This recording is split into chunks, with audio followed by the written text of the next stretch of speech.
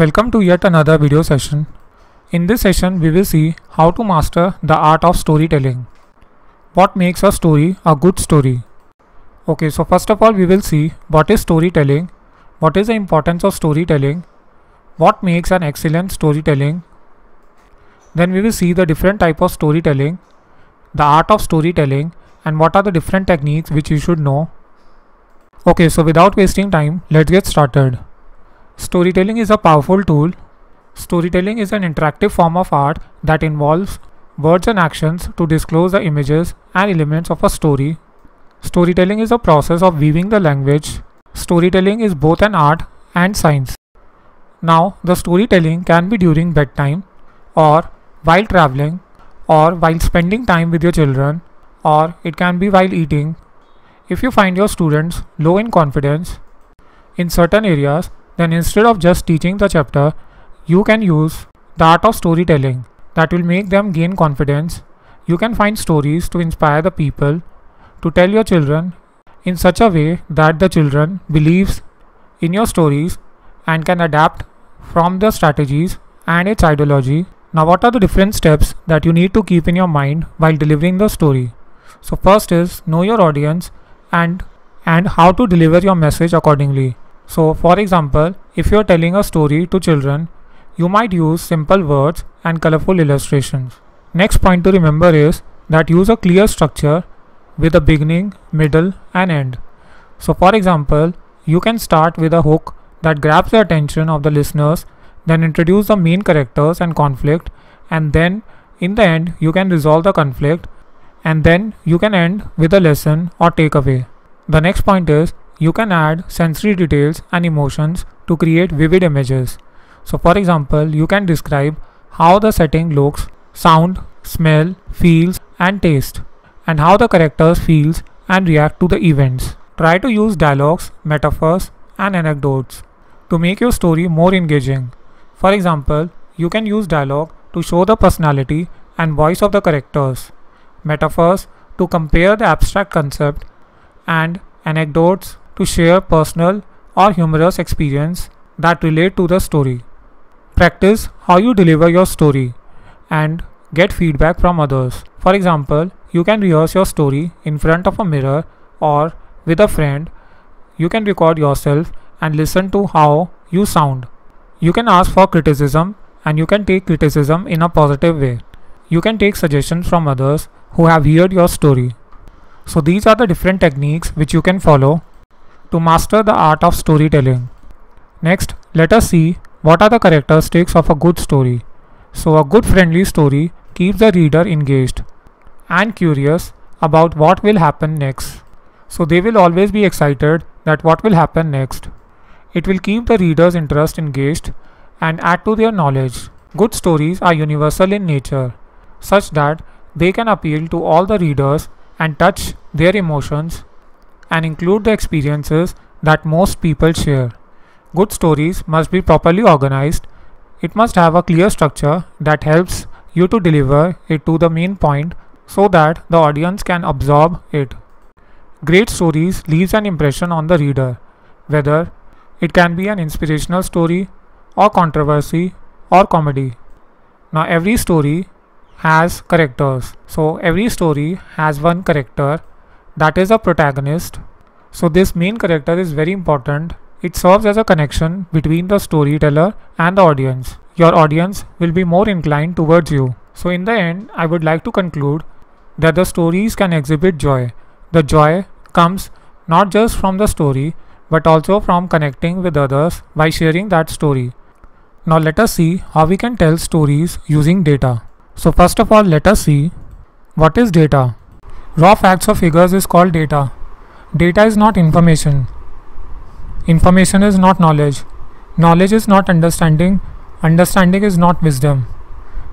This is a powerful quote given by Gary. Data is very useful for any particular organization or company to take any decision. For example, while choosing a college for getting admission, we first check whether that particular college or institute is suitable.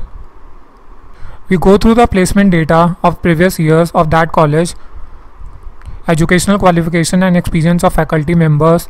Then we also check the fees and the facilities which they are providing, and on the basis of that we take the decision whether to take admission in that college or not.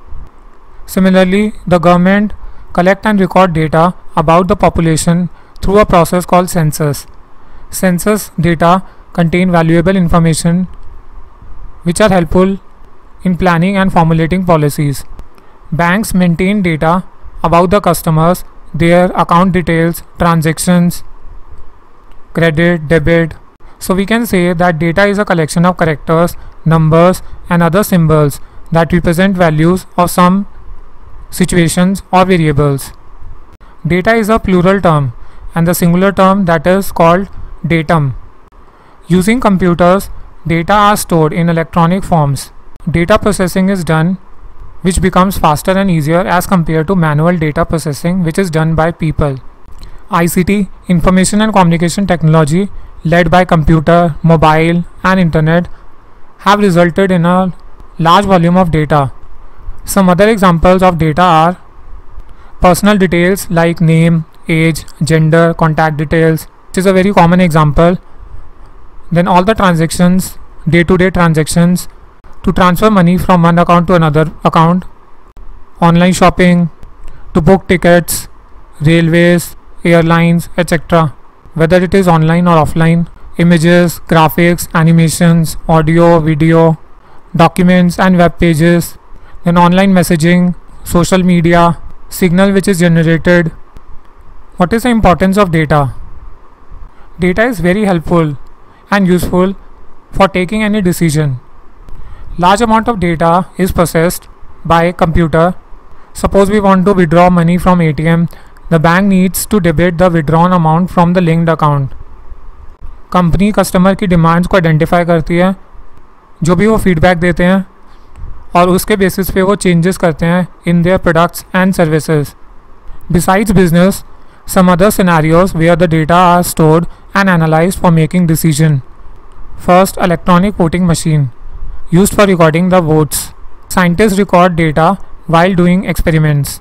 Pharmaceutical companies record data while trying out a new medicine. Libraries maintain data about books. Search engine gives us result on the basis of large volume of data available across the internet. Weather alerts are generated by analyzing the data. Now we will study the different type of data. Data is categorized into two broad categories. First is structured data and the second is unstructured data. So we will study them one by one. What is structured data?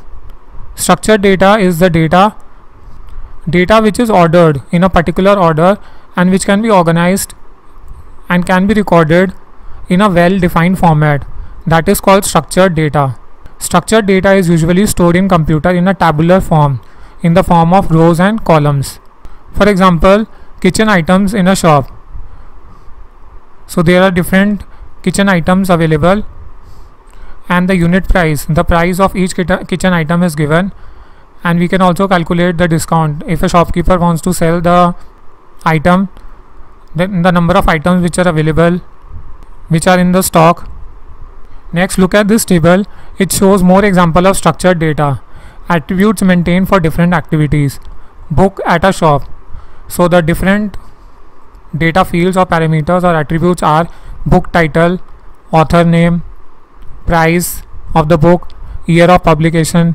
Similarly, if you want to deposit the fees in a school, different parameters are student name, class, roll number, fees amount, deposit date. Next is the amount withdrawn from ATM.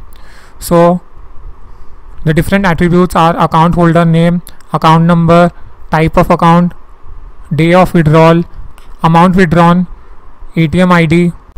Next topic is unstructured data.